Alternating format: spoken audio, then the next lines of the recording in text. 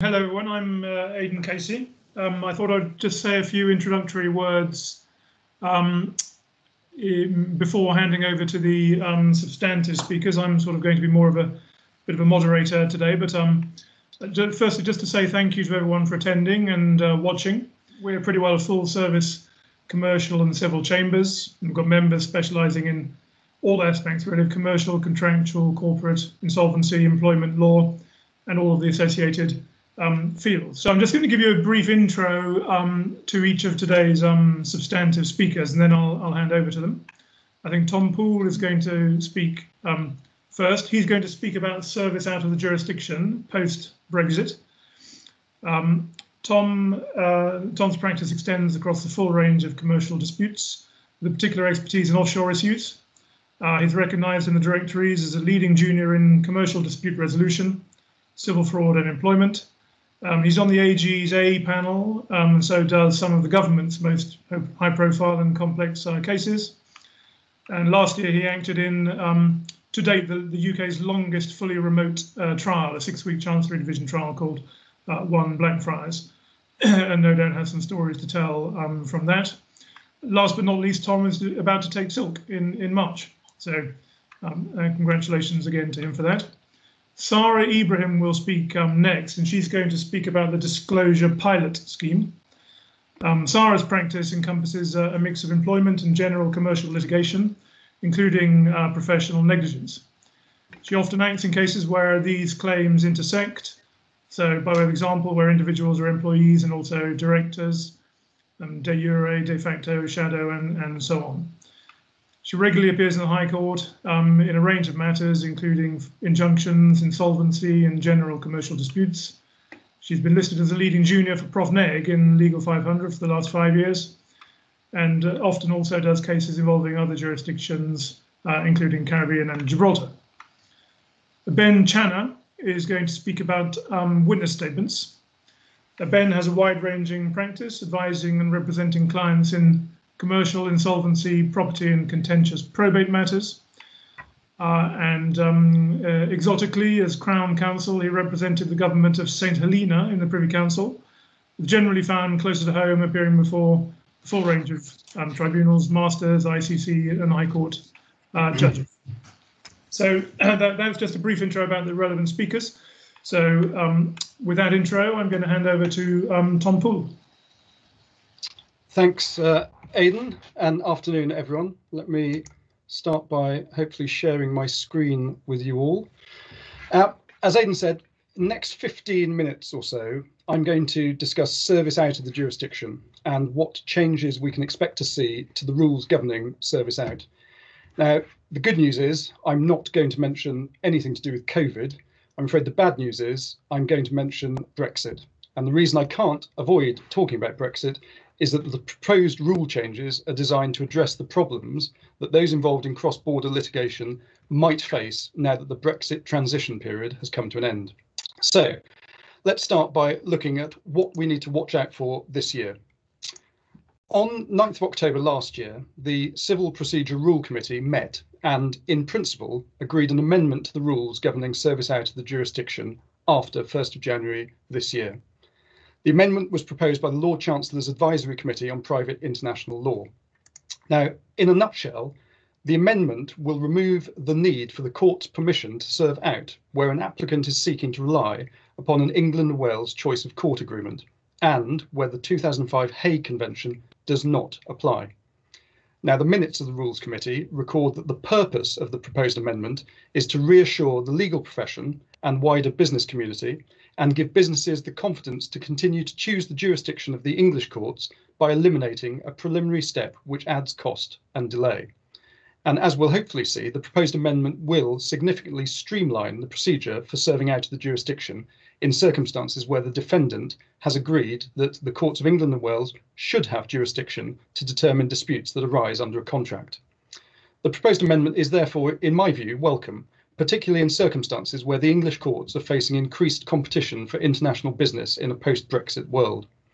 Now, before reminding ourselves what the current rules are, I should briefly, and I promise briefly, say something about Brexit, as it does provide the relevant context to the proposed amendment. Now, as we all know, on the 31st of January last year, the UK left the EU under the terms of the Withdrawal Agreement. Now, the Withdrawal Agreement was implemented into domestic law, first by the EU Withdrawal Act 2018, and then as amended by the EU Withdrawal Act 2020. The Withdrawal Agreement established a transition period which ended on the 31st of December last year. The transition period is referred to in the Withdrawal Act as the implementation period, and the end of that period is referred to somewhat awkwardly as IP completion day. So, what was the position during the implementation period, i.e. between 31st of Jan last year and 31st of December? During the implementation period, EU law continued to apply to and in the UK, unless otherwise provided in the Withdrawal Agreement. Accordingly, during the implementation period, the rules on jurisdiction and enforcement of judgments under the Judgments Regulation continue to apply as between the UK and the EU, as did the provisions relating to service and taking of evidence under the Service Regulation and Taking of Evidence Regulation.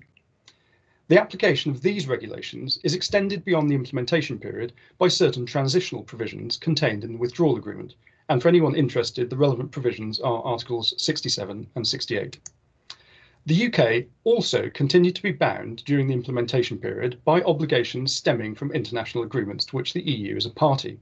Now, these include international agreements relevant to the service provisions in CPR Part 6, such as the Brussels and Lugano Conventions and the 2005 Hague Convention on Choice of Court Agreements.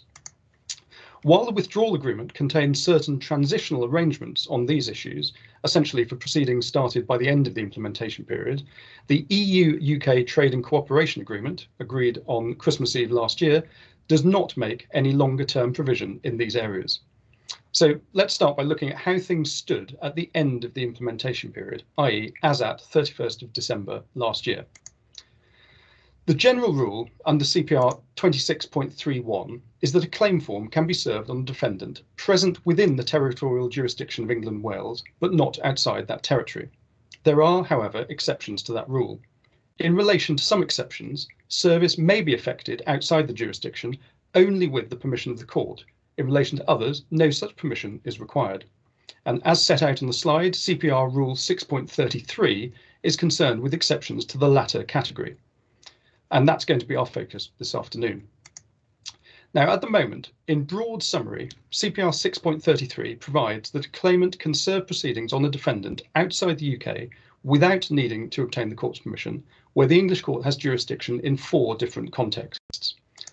Under the Civil Jurisdiction and Judgments Acts 1982, or the Lugano Convention, as provided by Rule 6.33.1, under the Judgments Regulation 6.33.2, under the 2005 Hague Convention on Choice of Court Agreements 6.33.2b, and then finally under other legislation 6.33.3. Within each of the third and fourth of these contexts, the court's power to determine claims arises on a single ground, but in the first it arises on 3 separate grounds, and in the second on 5.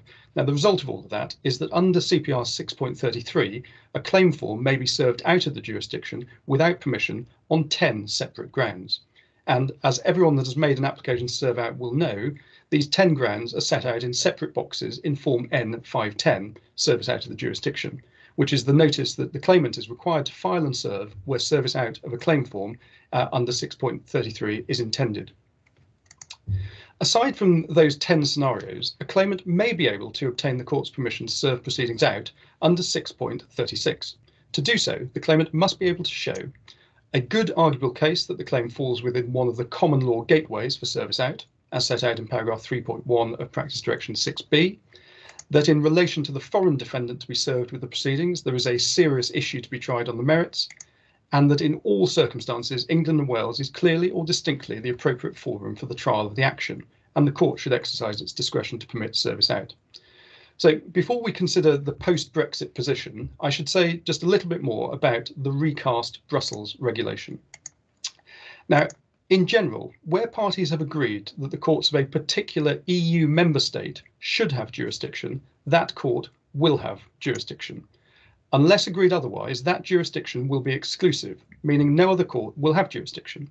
Now, the recast Brussels regulation addresses the problem that was referred to as the Italian torpedo, That's a tactical manoeuvre whereby a party to an exclusive jurisdiction agreement used to be able to cause delay and inconvenience to their opponent by commencing proceedings in a court other than that specified in the agreement, which under the old rules would have had priority as the court first seized of the dispute. Under the recast Brussels regulation, the non-chosen court must stay its proceedings unless and until the chosen court declares that it does not have jurisdiction. The English courts have held for this purpose an exclusive jurisdiction clause includes an asymmetric clause, common in finance agreements, obliging one party to sue in a particular court while the other may choose. Now, Denmark has a standalone agreement with the EU broadly on the terms of the Brussels recast regulation. The position between EU member states, Iceland, Norway and Switzerland, and, until Brexit, the UK, is governed in similar terms by the Lugano Convention. This does not, however, contain the innovations introduced in the Brussels recast regulation, for example, to address the Italian torpedo issue. Now, these rules continue to apply in respect of the UK until the end of the implementation period, so up until 31st of December last year. So let's now consider the position once the Brexit transition period ended. As things stood, where there's a jurisdiction clause in favour of the courts of England and Wales, the recast Brussels regulation will almost invariably apply, and so the claim can ordinarily be served out without the court's permission.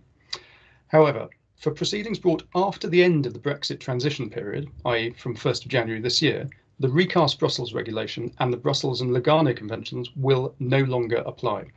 Accordingly, all of the bases we've just discussed for serving out without court's permission will be removed from CPR 6.33, unless the UK is able to re-accede to the Lugano Convention, which we'll come on to discuss in a moment.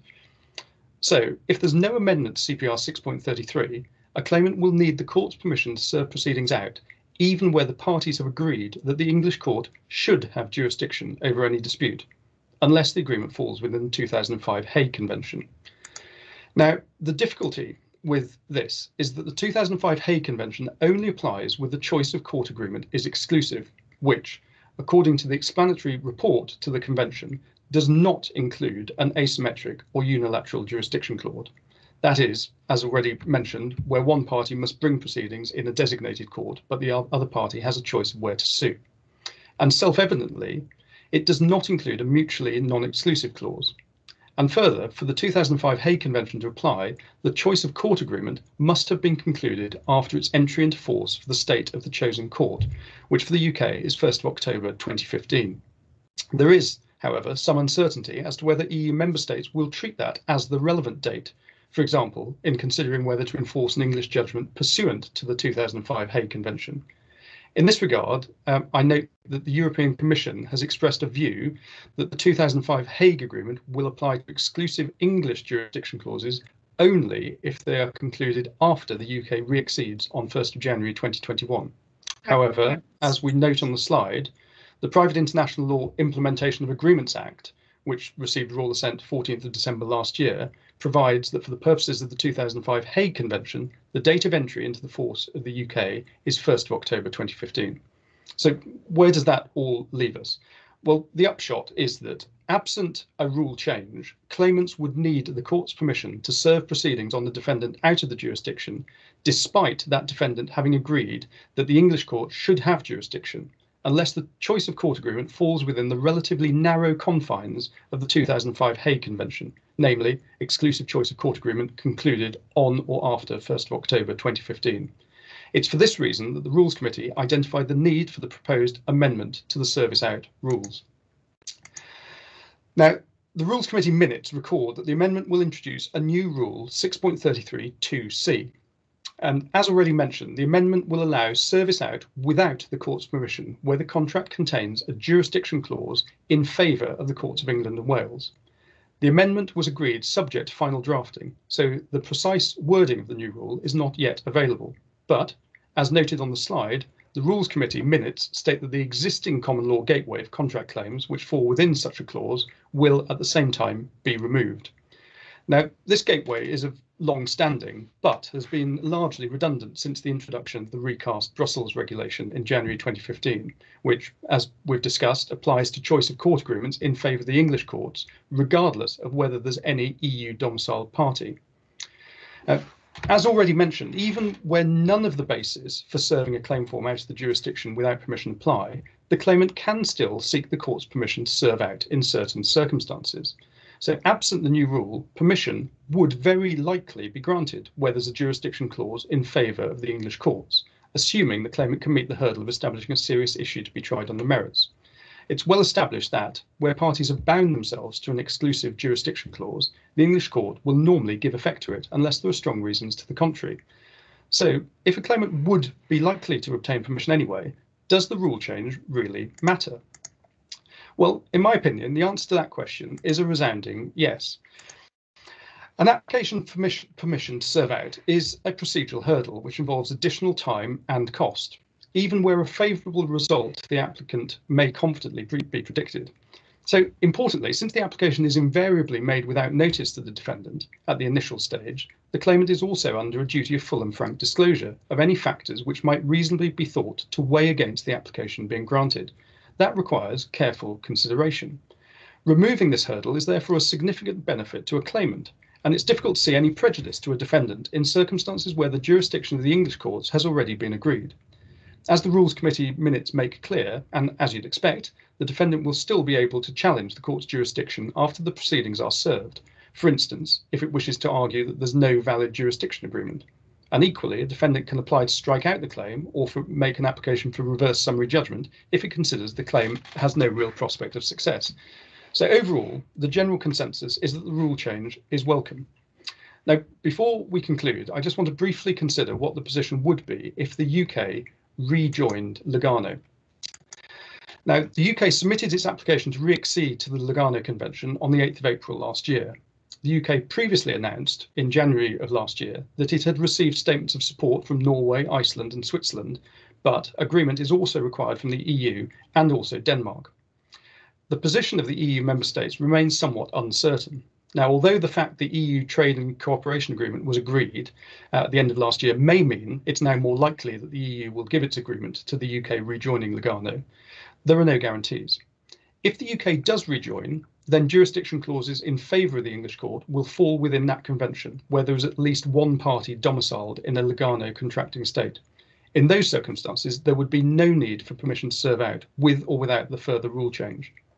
But the new rule will remain relevant and, I suggest, welcome, where the contracting parties are domiciled elsewhere and where the case falls outside the 2005 convention.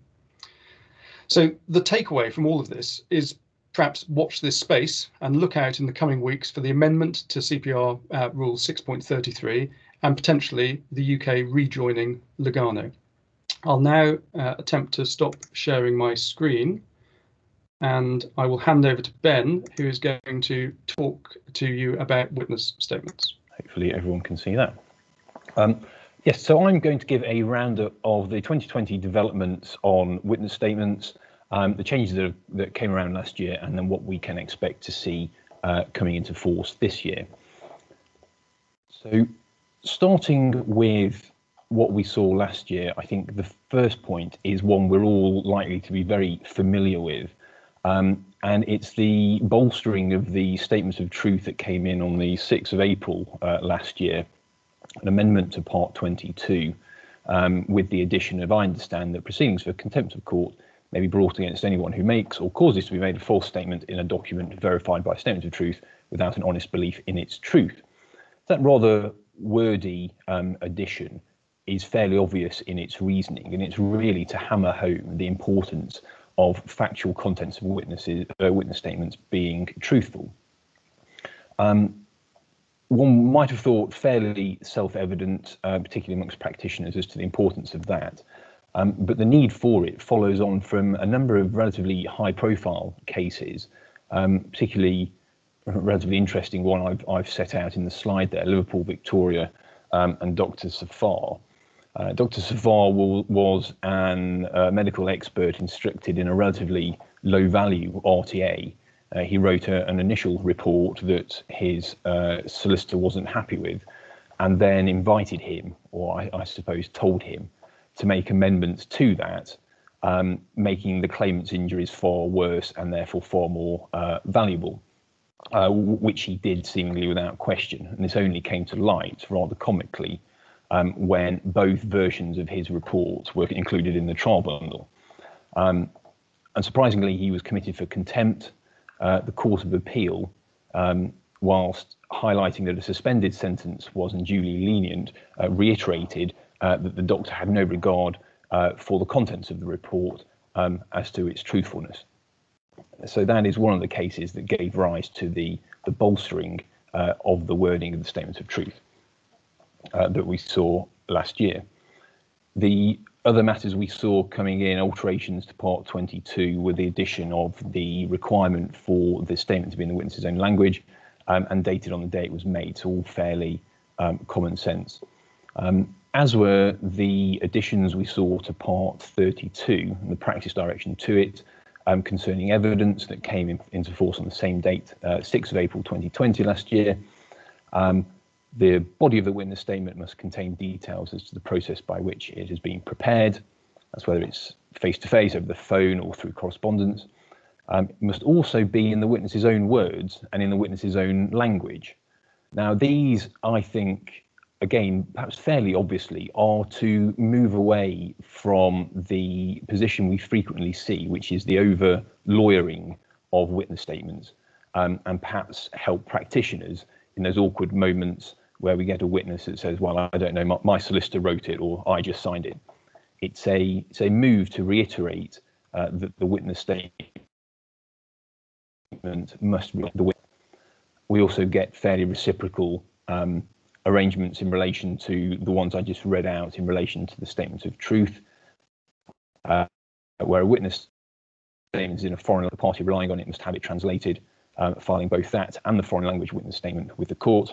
A requirement also for the translator to sign a certificate of accuracy, and for the date of the translation to be set out as well. All fairly common sense additions. What then did we see last year in relation to commentary or changes in relation to the actual content of witness statements themselves? I've set out here the fairly well-established commentary in the White Book, 32.4.5, which is fairly disparaging and reflecting perhaps the position that's existed for a particular amount of time. You can see there it says, unfortunately, rules, practice directions and guidance as to the contents of witness statements appear to be habitually ignored by practitioners. Periodically, the Court of Appeal and individual trial judges have criticised lawyers for overloading witness statements with material that should not be included. That perhaps gives you a flavour as to how witness statements were, or the difficulties with witness statements in their context have been regarded in years gone by. But last year did see some fairly interesting examples, direct criticism and guidance in relation to that precise point that the White Book alludes to. I've taken as the first example there the case of Scatterfort Valtningen, which I'm entirely sure is not how it's pronounced, and Solo Capital Partners LLP. It's fairly self-explanatory as to what the judge's criticisms were. There's slightly offhanded, almost snide remarks to reiterate the points made in relation to the content and length of the statements, stating the parties have therefore expended the time and effort at no doubt very considerable cost to argue the summary judgment application twice over, once in writing through the solicitor's witness statements, then again at the hearing. I find it impossible to identify what purpose it was thought might be served by arguing the application out through the witness statement. Now, I think it's worth pointing out, as that quote states, this was in relation to a summary judgment application. And sorry, I'm just getting a sign saying I've got bad network quality, but hopefully everyone can still hear me. This related to a summary judgment application, and I think the commentary there is perhaps a little unfair, because we've all been in the position, I'm sure, of having witness statements for interim applications, setting out the relevant test for summary judgment, or whether it's the three-stage test in Denton.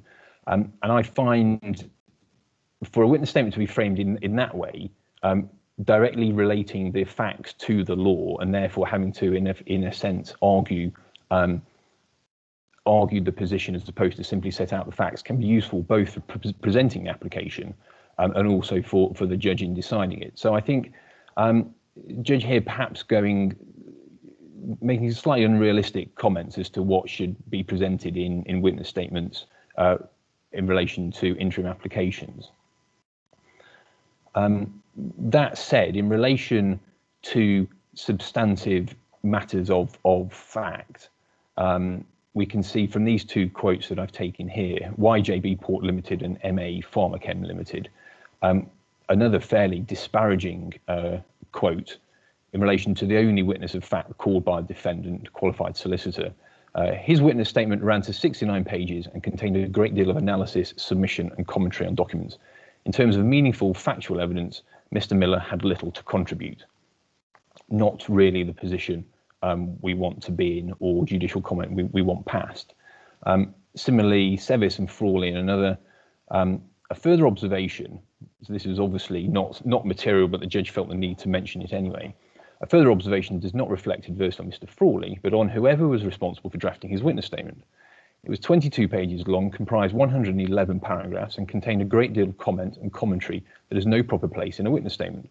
Witness statements are for the giving of evidence, not for arguing the case, making points against the opponent, or providing commentary on documents. So again, some fairly harsh judicial comments there about what should or rather shouldn't be in a witness statement. Which brings me neatly on to the changes for 2021, following on from those comments and addressing them directly. The biggest change that we're going to see this year in witness evidence, albeit at this stage limited to the business and property courts, and even then only in relation to witness statements of fact for trial, is the long-awaited outcome of the Witness Evidence Working Report Group, which came out on the 6th of December 2019. There then followed an implementation report on 31st of July 2020 and an addendum report on the 19th of October. The purpose of this was to consider what reforms in relation to witness evidence would be useful. And it stemmed from an impression shared by a substantial majority of the judges of the commercial court that factual witness statements were often ineffective in performing their core function of achieving best evidence at proportionate cost in commercial court trials. So, faced with this potential issue, the group consulted widely amongst the profession, sending out a survey, and amongst the respondents there were a number of views. Chiefly amongst those were that the current approach does not always achieve the best evidence because statements are often over-engineered and end up not being in the witness's own words. Factual witness statements are also considered frequently to stray into areas beyond the actual knowledge of the witness in an effort to bring documents or, on occasion, irrelevant information into the factual matrix of the case. And what I think is a particularly good point mentioned was that the effectiveness of witness statements is often overstated as cross-examiners feel they must cover a large amount of ground based on the statement, which lengthens the time required for cross-examination, thereby lengthening the required trial time. And then finally, there was the widespread view amongst the profession that the existing rules on witness evidence were not sufficiently enforced. This resulted in the report coming out, and initially what it set forward were a number of recommendations. The first was in respect of the formulation and wide dissemination of a statement of best practice based on the findings of the report. I think the purpose of that really to reiterate the need of the report, the need for change, and what that represented. Number two, a further highlighting and alteration to statements of truth and the addition of certificates of compliance. This had the objective of reiterating that a witness was fully aware of what was required of them when providing a witness statement in terms of the content, and that had been explained to them. And then this quite significant addition of a certificate of compliance, which the solicitor would be responsible for signing once the witness statement had been drafted. I should say a point I perhaps missed there. As you'll see from these recommendations, they're relatively conservative. Although they make, in my view, welcome additions, they are not. They don't represent wholehearted reform. and there was little appetite for radical reform. Some of the ideas initially floated, at the beginning at least, were in relation to US-style depositions, disclosure of witness evidence summaries with oral examination in chief, and perhaps most significantly, the possible lifting of privilege in relation to the production of witness statements and disclosure of drafts and all communications with witnesses. And one can only imagine the amount of additional documentation and disclosure issues and privilege issues that would have created. But thankfully, we're not in that position. We're with the formulation of best practice and additions of statements and certificates of compliance. One relatively unusual suggestion that was put forward as a recommendation was that the production of pre-trial statements of fact. These were to be in addition to witness statements, and it seems to me potentially duplicative of what the statements are going to be in, what's going to be in the statements. But the intention was that by identifying the facts that would go into the statements ultimately at an early stage, it would limit the extent of witness evidence simply to what a witness could actually speak to. Number 4, examination in chief. There was a reviewing by the group that produced the report of the purpose of examination in chief, and the highlighting that it should be retained, that there should be the retention of the option for oral examination in chief to be considered at an early pre-trial stage, the CCMC, for instance, in relation to specific topics where that would be of use. Mirroring the suggestions from the profession, there was also consideration of enforcement. Statement that extensions for the length of witness evidence should be rare, and there was increased criticism, or should be increased criticism, and use of cost sanctions for breach of the practice directions or the court guides. And importantly, I think that this criticism should be at a PTR stage as well as after trial when there's consideration of costs. Finally, there was thought to the court guide harmonisation, so that rather than having the Chancery Guide, the Commercial Guide, and various different guides, there should be a general rule on content and form of statements, that they should be they should all be common across various jurisdictions. Practically then, where have we ended up with these developments this year? We have very recently had the report, or the recommendations of it, essentially approved by way of the Rules Committee, approving a new Practice Direction 57AC and an appendix. This is likely to be implemented on the 6th of April this year. Now, we have a draft of the Practice Direction and the appendix. As I say, it's been approved now, so we can take it as read, I think, that this is how it will appear on the 6th of April. There's a change to the content of witness statements for trial, as I've set out there. Practice Direction 57AC, paragraphs 2 to 3, is a reminder that witness evidence for trial must only contain matters of fact that need to be proved at trial, that the witness would be allowed to give in examination in chief, that they can personally recollect, and they must identify documents they have been referred to or they refer to in their evidence. The Practice Direction also boils down to a point in relation to a further amendment in respect of the statement of truth. Now, whilst this, I suspect, will become, as with a lot of matters, a case of cut and paste, it's worth looking at what the actual statement of truth adds, because it's quite significant. It's very wordy and rather unpoetically written. So as well as the reference to contempt, we're also going to have for BPC matters, I have read, or if applicable, have had read to me and understand paragraphs 2 and 3 of the Practice Direction 57AC, paragraphs 1.3, 2.2 to 2.6, and 3.2 to 3.7 of the appendix to that Practice Direction in relation to the purpose and proper content of trial witness statements and proper practice in relation to their preparation. Incredibly wordy, and on its own, not that helpful unless we have to hand also the Practice Direction and the appendix to it. So I think it's worthwhile at this point just to remind ourselves or look over what the appendix states. And it can be summarised, I think, from having read it, that it's a narrative reiteration of the Guestmin principles. So it's quite unusual in terms of a practice direction because it's written in fairly unlegal-like language. It states that the human memory is not a fixed record of a witnessed events, but a fluid and malleable state of perception vulnerable to influences. And presumably, once a witness has read this, what they are, the Rules Committee hope is what they will take home from that, is that simply because you remember something, it doesn't necessarily mean it is the truth, and you've had that explained to you, and you appreciate that during the drafting of your witness statement. Whether or not that materialises into any useful practical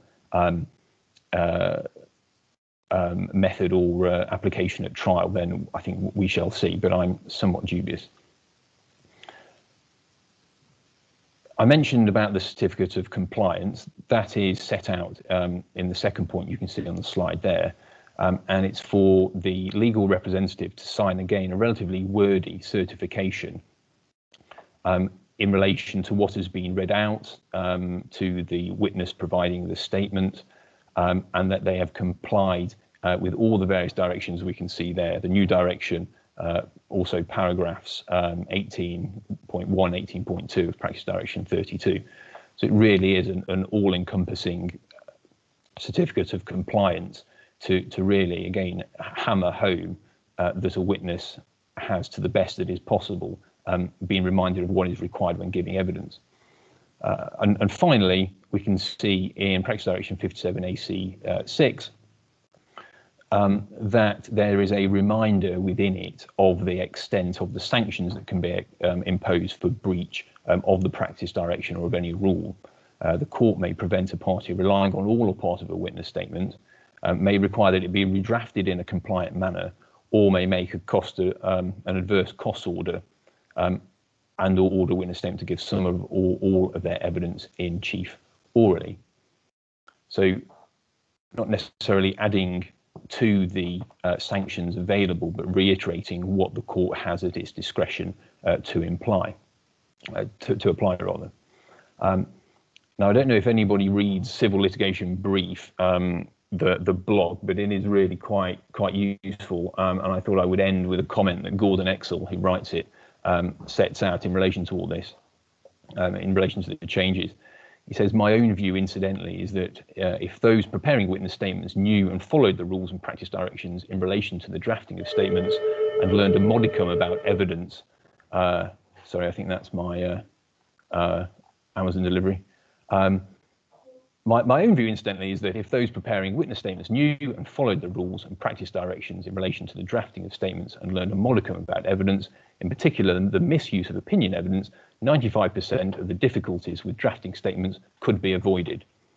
Now, I think that's perhaps living in something of an ideal world, and that being the case, there'd be no need for any of the new practice direction.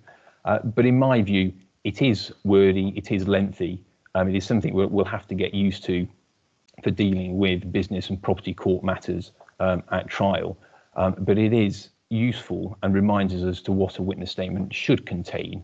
And I suspect this, if not in the immediate future, but may well set the scene for more widestream changes that we can see in relation to the content of witness statements and the rules relating to them across the board.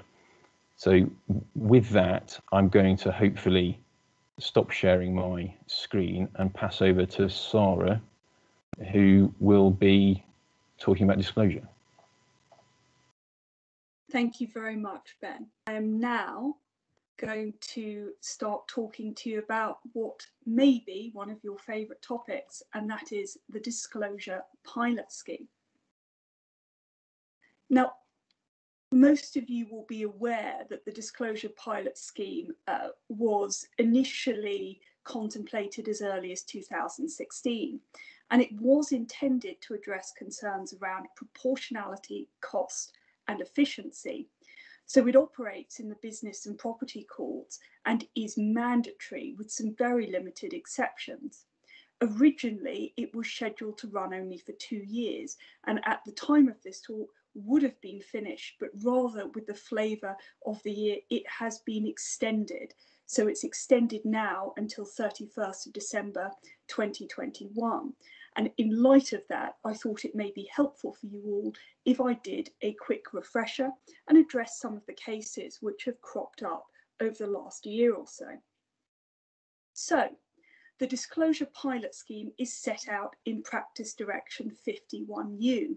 It introduced some new concepts, the first one being initial disclosure, and those paragraph references are paragraph references to the practice direction.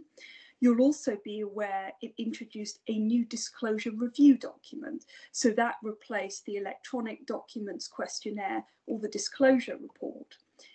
Very importantly, paragraph 10 of the practice direction sets out that parties are expected to cooperate and constructively to engage in the process. Thirdly, it introduced extended disclosure. And those of you who have done disclosure on the pilot scheme will be aware of the new disclosure models, A to E, with Model A being confined to what is known as known adverse documents, moving through, say, C, which was seen as rather middle way, or request-led extended disclosure, all the way up to E, which is used for exceptional cases and things such as fraud.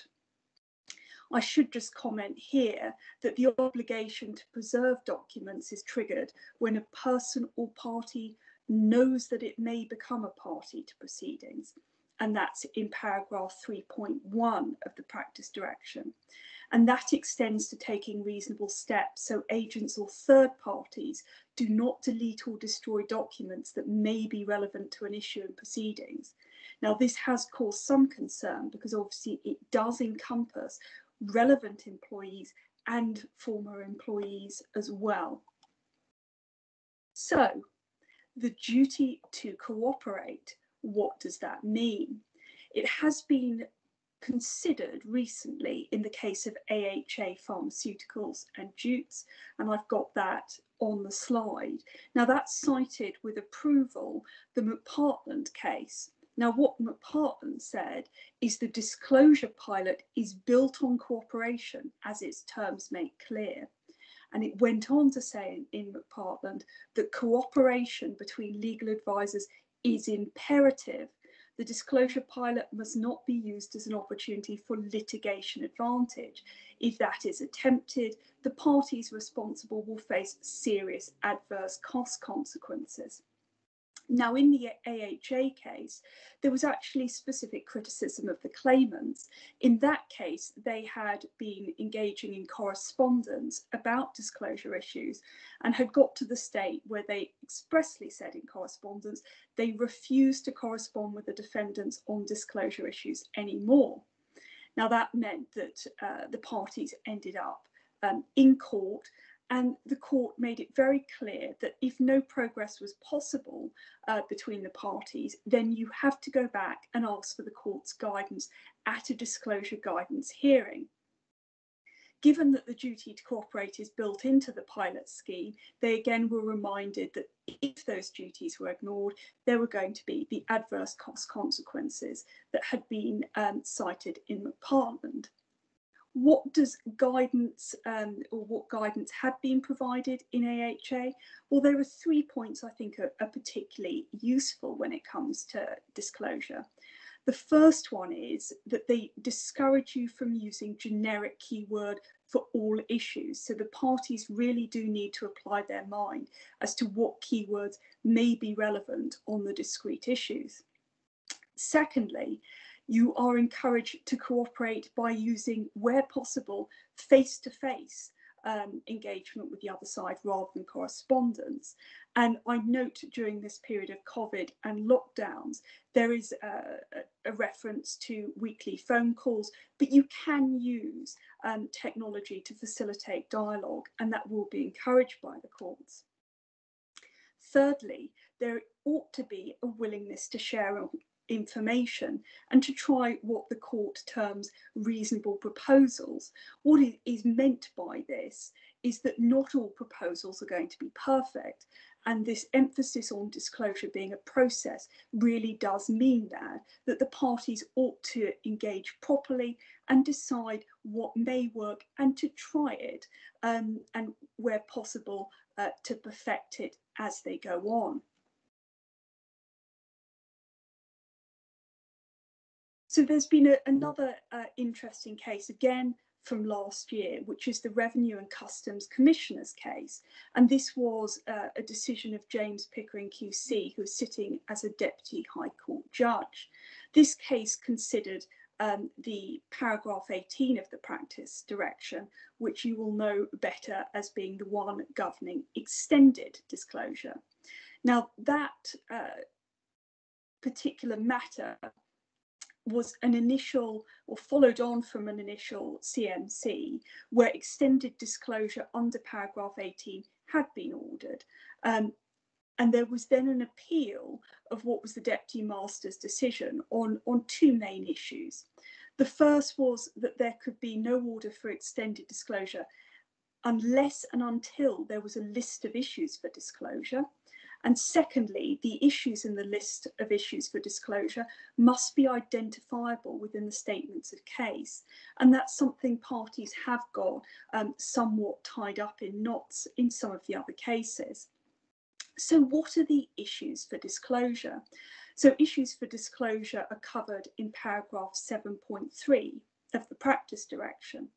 Now, there had been an earlier decision in Lone Star Communications, which is there on the slide, but in this case, the Revenue and Customs case, there was actually a different decision reached. And at paragraph 57 of the judgment, it said, in my judgment, a similar approach can and ought to be adopted towards paragraph 7.3 of the pilot, which, as explained above, defines issues for disclosure as only those key issues in dispute which the parties consider will need to be determined by the court, with some reference to contemporaneous documents, in order for there to be a fair resolution of the proceedings.